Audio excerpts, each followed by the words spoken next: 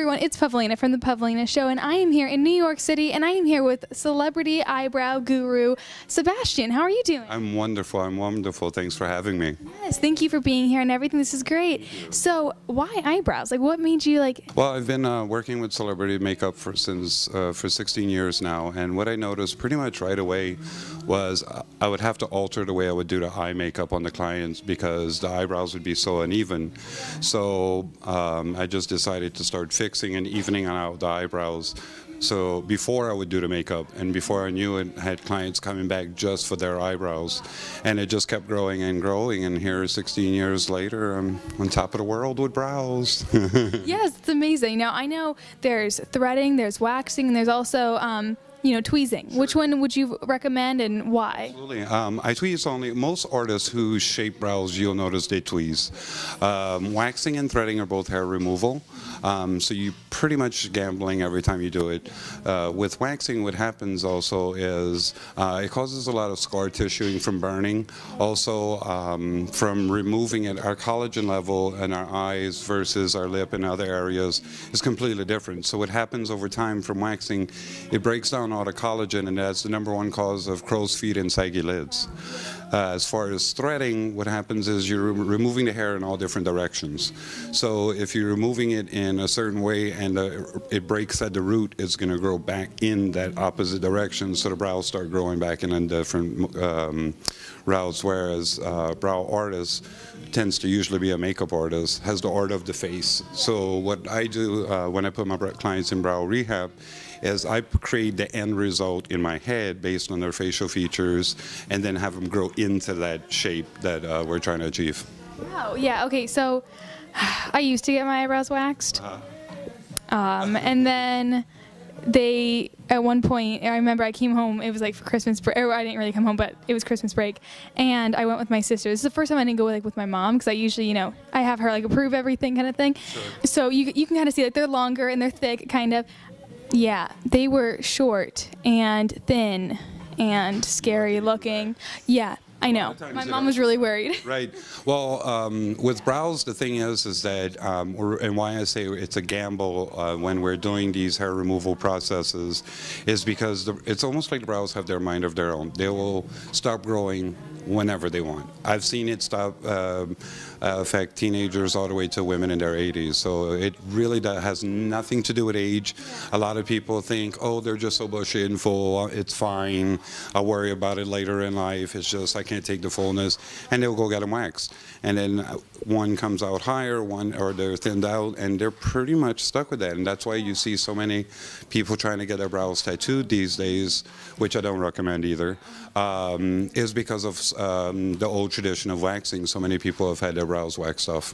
Yeah, I would not recommend it, and that was the last time. I was like, I will never. Yes, I was just like, I will never do this again. Like, it was horrible. I looked terrible. Yeah. And then now I get them threaded, because, you know, I'm Lebanese and like we just do threading, I guess. But yeah, I never thought of getting them like tweezed and everything. So what is like the biggest mistake besides waxing or threading or something that girls do today to their eyebrows? Sure. And then the third part of the dangers of brow, if you will, is what I call self-induced. I know a lot of people emotional tweeze, which is really, really bad. Like I said, being a celebrity brow guru for 16 years, I don't even do my own eyebrows. It's like trying to cut your own hair. You don't get the same dimensions, you don't get the same levels and what you're even looking for. So a lot of people tweeze and, you know, end up making them look like commas that has so many different effects to the face. And a lot of people also think by digging into the bottom part of the arch is how you get your brow to arch, and that's what ends up rounding them out and making them look like little commas as well. So tweezing your own eyebrows is I strongly discourage that. Yeah. Definitely, I know. Like I've never been good at tweezing my own, so that's why I was just like, I just kind of wait. I'm just like, no, thank you. Right. Yeah. I mean, once you get what I let in some of my brow rehab programs is once the silhouette of the actual brow is strong enough, and I do have, you know, especially for women who grow, where they would almost need to get their brows done every week. Well, that's just so cost effective, yeah. And it's easier to once wants that outlines there to be able to show them where to just kind of clean up. But to try to shape yourself is almost impossible. Yeah, definitely. Like it's difficult, trust me. So do you think we could try to do a before and after for me, or is that possible? Absolutely, let's do it, and we'll see the differences that it will make for you as well. Love to. Very good. And then do you agree with I've always heard that eyebrows should be sisters, not twins. Is that right? Well, eyebrows grow. There are no two eyebrows that are the same. The rare occasions, some people may, but they grow as sisters. It's my job to make them look like twins. Thank you. I agree with that. Awesome. Thank you. Let's go. So let's go try that. Alrighty. Okay. So right off the back, the brows are a bit rounded. This one's a little bit thinner than this one here. So I want this one to grow out a little more, and in the tails, because thinning this one to match this one, two wrongs don't make right. Yeah. These fall in the right places. So basically, what I want to do is I want to give you a little more of an arch. I want to open the eyes up a little and pop your cheekbones with it. Weight those eyes up. But if I were to put you in brow rehab, we would pretty much need to grow all of this back in because, like I said, your tails are being lifted. And so the more that you go straight across like this, the more it's going to widen you. Oh, I see. So by putting an arch into it, that's what's going to open and pop your features. Oh, okay, good. So what I will do is let's go ahead and do one, and then you'll see the difference that it makes in the before and after for you. Let the magic begin.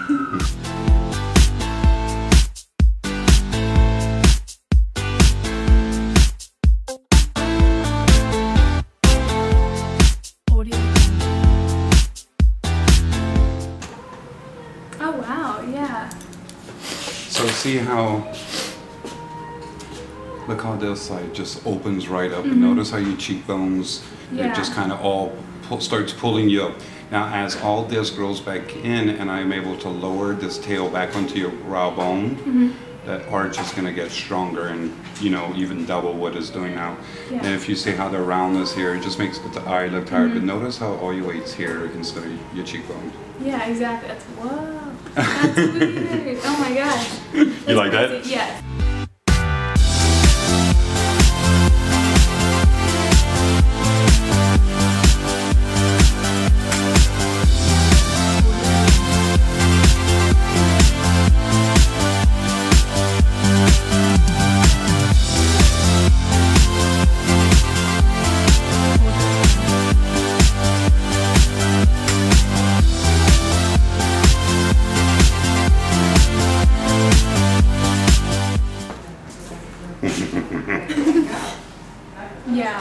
So this is more of the shape we're going with, the more square. So as you grow in underneath and I'm able to come off more on the top, then we're able to just get that shape more. Yeah. Because a lot of people don't realize that a big part of the shape does come from the top. So when we're filling brows, again, whether pencil or shadow, put this so you can see exactly. Actually, these look really good. So what you're going to do is you're going to start, and you're going to go a straight line. Now remember, we're growing uniquely here, so we're going to have to go more like straight across. Then we want to buff it up. Because again, we want it to look like they're nice and full, not drawn on. Yeah, definitely.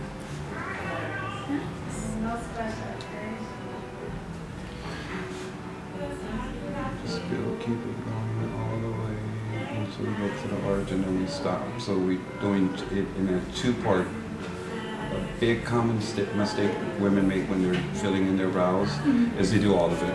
And when you notice your arm doing like this makes a circular motion. Yeah. So that's why their brows will come out rounded, is because they're treating it as one brow. Exactly. So we treat it as two. So this is the body, this is the leg. Okay.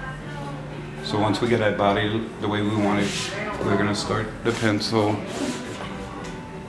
on the top part of your arch to the bottom side of your tail.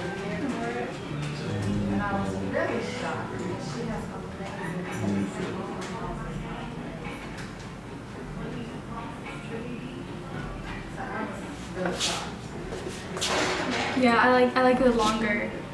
So that's more or less of where we're going with them. Okay. That looks awesome. Very Audrey Hepburn on you. Thank you. Yeah, that's awesome. Yeah, that's a great, great look for you. So we'll just review once again. We're going to start on the bottom side. We're going to straight line all the way through and then cuff up.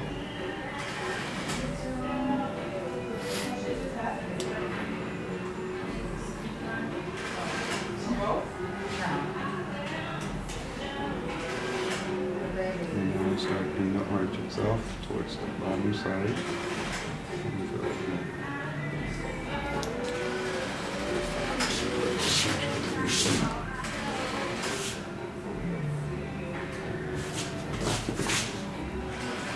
Yes, ma'am. Love them, love them, love them. That's awesome. Yay, thank you. It just really opens your face up a lot. We're just going to run this around just for if we have any little baby peach fuzzies that we don't need lingering around.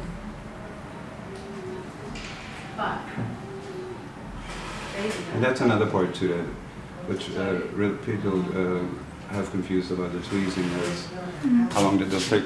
You know, it's as fast as anything else. So there you are, beautiful. Yay, very good, thank you. You're very welcome.